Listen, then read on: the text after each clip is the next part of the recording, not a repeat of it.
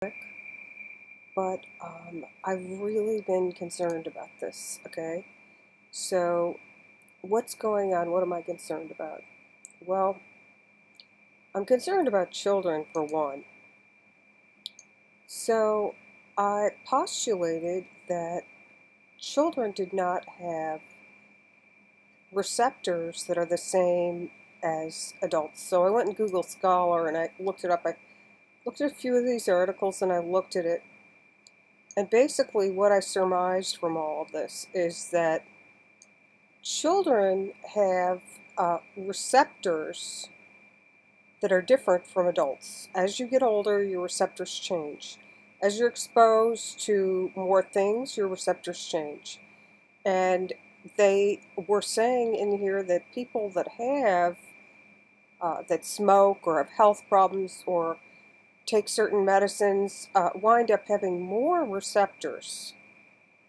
Right here, expression of, they call it the SARS-CoV receptor. Really, ACE2 is basically it's a receptor within your system, throughout your body, on your epithelial cells. So, what do we know right now?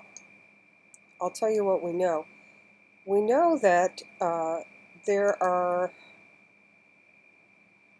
feeds of news, right? And you're like, well, how do I sort all this stuff out? I'll tell you something right now. Personally, I decided to take a break from my dissertation and go ahead and finish off my digital Master's of Science. And I got 2 more months left of that. So I'm just going to take, break from the dissertation and go ahead and finish this up. And I'm taking a class on the digital marketing, and I learned how press releases go into the news. So when you're getting a news article, right, what happens is very often they'll have what's called pay to play. So let's say you want to have a news release about something like the Delta variant. Somebody will write a news release article, and then they might go to a place like, let's say, Newswire. There's a whole bunch of them, of these sites, and what they do is the digital media sites will distribute a story. But some of them you have to pay. A lot of them you have to pay. Sometimes they'll give you 1 or 2 free press releases. So they have pricing. Okay? So this is why a lot of the news stories look similar. So how do you get to the truth, right? How do you discern the truth with these viruses, right? Well, this is where science comes in, and math and all this other stuff. So math doesn't lie. You count the numbers, and this is why I'm concerned. Right now, where I live, there's an 11% positive rate of people with COVID, right? Now, in my area, it's about 49% people with the double vaccination. But even with the double vaccination, this Delta plus variant has changed how it spikes, how it attaches into the humans, and it's changing to live, to live longer and whatnot, and it's spreading more easily. Now, I was trying to get the numbers, and I was looking at them on and off all day while I'm doing my homework, and what I'm seeing is that I feel like Biden needs to get on this a little bit more. I feel like he's too focused on vaccines and not focused enough on raising awareness with the public about what's going on. Now, Trump got on a regular basis, and he had his task force, And they'd get up there and speak regularly to people about stuff, and Trump would get up there and give his opinion, and of course they'd cringe because he's not a doctor and he's putting it in layperson terms, and some people are like aghast, thinking or misunderstanding what he's saying. So I would have to say that because the receptors on this are different and it's spreading pretty fast, in my area they're saying it's spreading as fast as it was at the peak. And they're not overwhelmed. My area hospitals never got overwhelmed, but I don't know where you're at. And the problem I'm seeing is that across the United States, the federal government does not have national standards for counting and for testing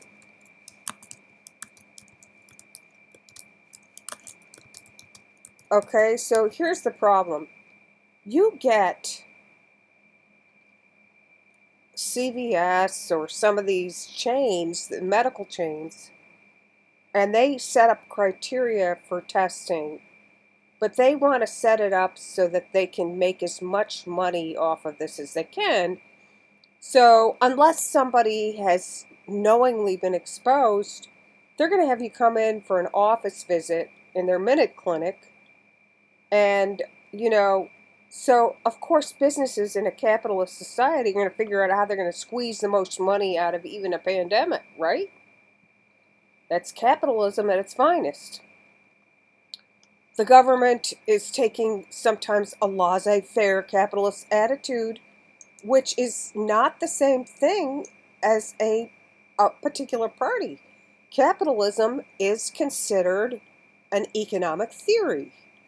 And this is one of the downfalls of this virus that's going around, because what's happening is that people are politicizing something that's not political. But why am I comparing Trump to Biden? Why am I saying, hey, Trump got up more and he had a task force and he was visible. He was doing press releases. He was getting up there.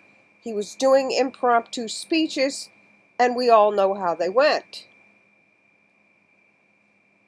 So if Biden gets up here, and look at this, see this? This is July. This is going up. We're in the middle of August, okay? Children in the hospital. Now, as far as natural immunity goes, I will tell you right now, you have two immune systems. They bifurcate them. And children's immune system, you have your innate immune system, which is the immune system you're born with, and then the acquired immune system, okay? So as you get older, you get exposed to more germs, you get inoculations, which is vaccines. Your body has the germs introduced, it recognizes them, and it knows how to fight them off, right? Well, children don't have as much of an acquired immune system as adults, unless, of course, they're vaccinated and or exposed to germs. So what I'm suggesting here is that I think that we can do better than this, okay, in the United States of America. No offense to anybody in any other countries or even in the United States. But I feel like, this is serious illness and that we need to be careful. And I don't even understand. School opened up in my area and they have a 10%, in this area it's 10%, or the state is 11%, this area is 10%, of all people being tested are positive, and the hospitals are filling up, and they're filling up with children.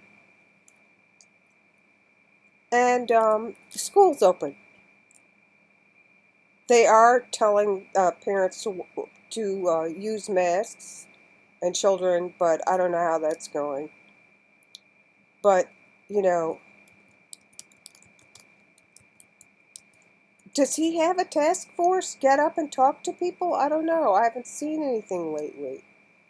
You know, we're in the middle of a pandemic, and he's acting like, I want to build the infrastructure plan. He's just going to leave the plan that Trump had in place and then, you know, not do anything else except for focus on vaccines, vaccines, vaccines.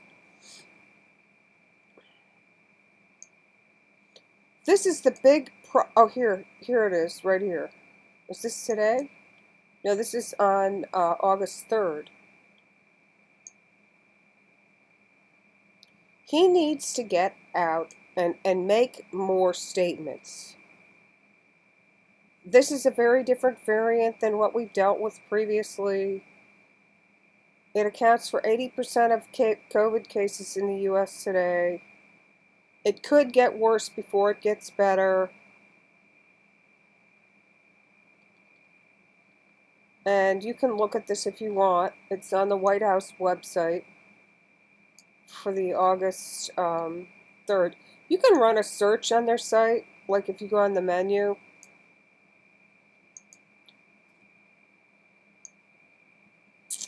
But yeah, no. What's really concerned me is in the United States we have something called states' rights. And so there's this hodgepodge way of counting. So even if you see these figures that are coming in from different places, the figures are based on they're based on data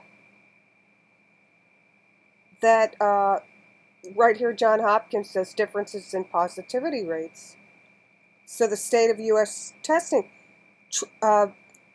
Trump had a meeting on this pandemic. He had a panel of people explain, you know, why is Korea having a lower rate and why America. And they explained how we have antiquated reporting systems and so on and so forth. I was following this a lot when it first broke out. And it doesn't seem that they've really updated these. In the U.S., there's no federal standards for reporting of testing data. There's also no standards. I mean, it's like free market economy. You've got to have checks and balances. How are you going to measure these things? We need math. This is very hard for scientists to compare the data if the data is not consistently prepared in the same way.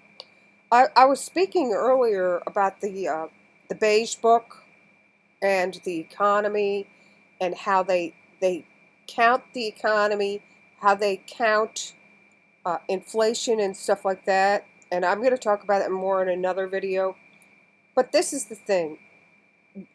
Government needs to update some of these things. They need to work on some of these things. And so policy decisions like opening and closings, interstate travel, shouldn't be determined based on test positivity alone. Okay?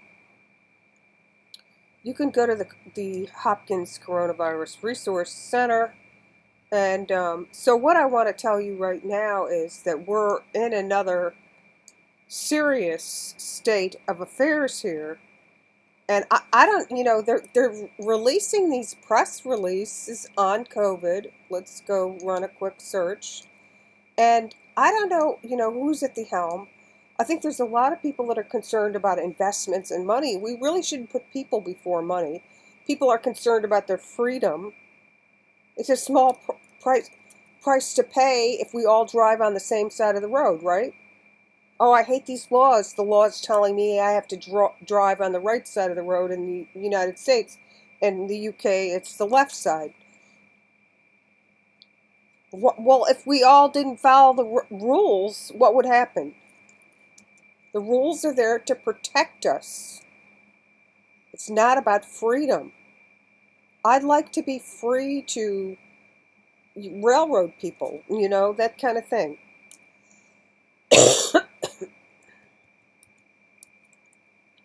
So what I'd like to just leave you with is the fact that I'm sorry that I'm sounding upset, but you know, even if you look at these confirmed cases, one of the things you're going to see is you're going to see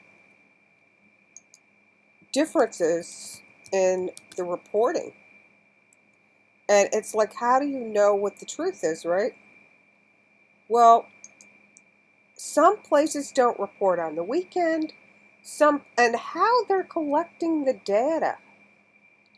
How are they collecting the data? What is the criteria? And look, they're emphasizing, well, look how many people we have vaccinated. Vaccination is not 100%, ever, in any vaccine at all. Polios, mumps, measles, there's going to be a certain percentage of breakthrough cases.